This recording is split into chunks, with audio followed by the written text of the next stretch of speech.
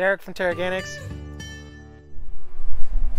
Okay, so we're going to go through the garden, see how things look before we do our Alfalfa FPE. These are broken up cartons over here just to help keep in moisture a little bit.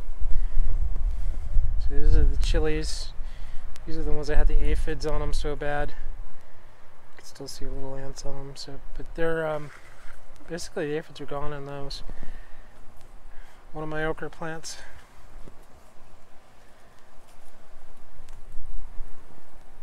Tomato. Potatoes that perked up. More tomato. Basil, carrots. Eggplants looking a little pale. More okra. As you can see. And more okra. Okra obviously did the best this year.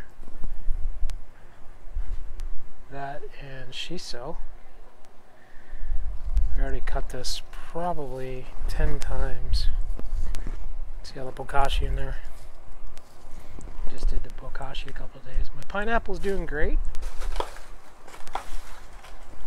Going over an alfalfa ferment, a EM FPE of using alfalfa meal. So alfalfa meal, this is non-pelletized, so I'll show you what it looks like here. It's going to dry it out, but it's got nitrogen, no phosphorus, and potassium. Alright, so it's got a little fertilizer value. It's got a couple other nutrients in it as well that I'll add some information about that. So what we did was we put in about 3 pounds. This is a 5-gallon bucket. We put in about 3 pounds of the alfalfa meal, and then I put in molasses, EM, and water until it was almost full. Then I just simply closed this because these buckets aren't completely airtight to ferment in. And I let it actually ferment for about a month. And as you can see, the alfalfa is still there. So we're going to end up using that as kind of like a top dress later on. But here's what the liquid looks like. And we'll top that off.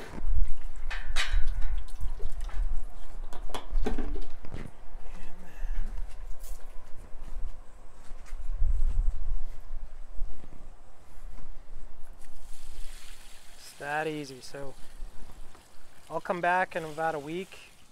Alright, so I'm following up on my alfalfa extract and wanted to tell you the benefits of it. And the main benefits, you know, when you plant it in the ground is that it's a nitrogen fixture. It's really a legume, it's not a grass. So you can use it to build nitrogen in the soil and organic matter because it grows like grass. So you just mow it and then you'll keep increasing organic matter and nitrogen in your soil. When you make an extract, the main thing that you're looking to extract is Triancantonol, which is a fatty acid, basically a PGR. So what that does is it increases plant growth. So you take it, you spray it, you do about 1 ounce per gallon, and the best, actually, based on some research that I found, the best effects are actually doing it as a foliar, not as a drench.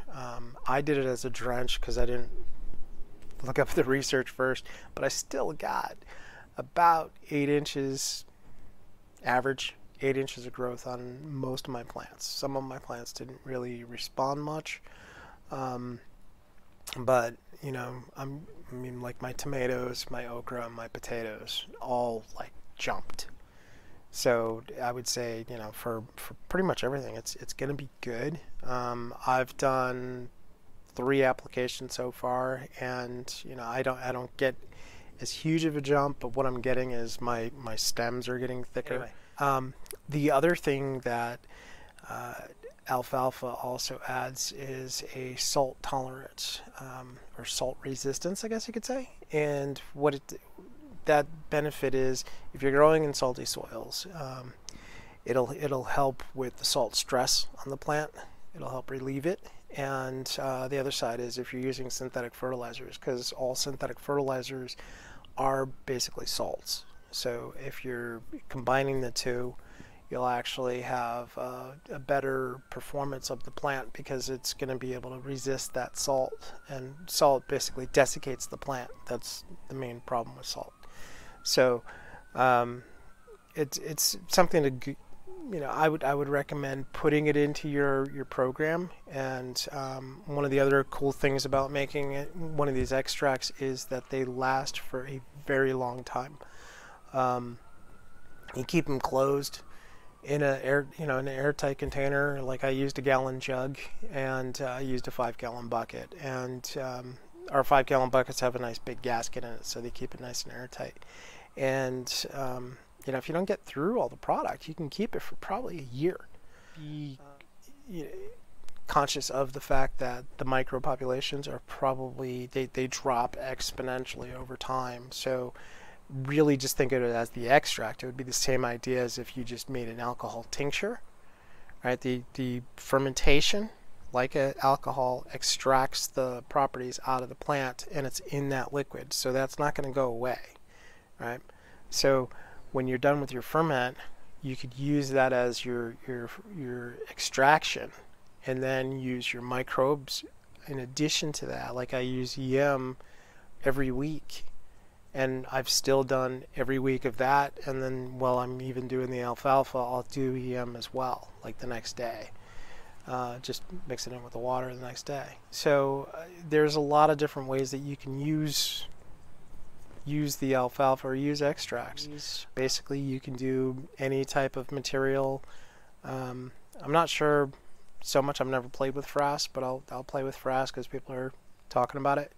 But I mean, I've done lavender, I've done basil, I've done basically any aromatic herb you can make an extract of, and typically let it go for a month, and they smell good,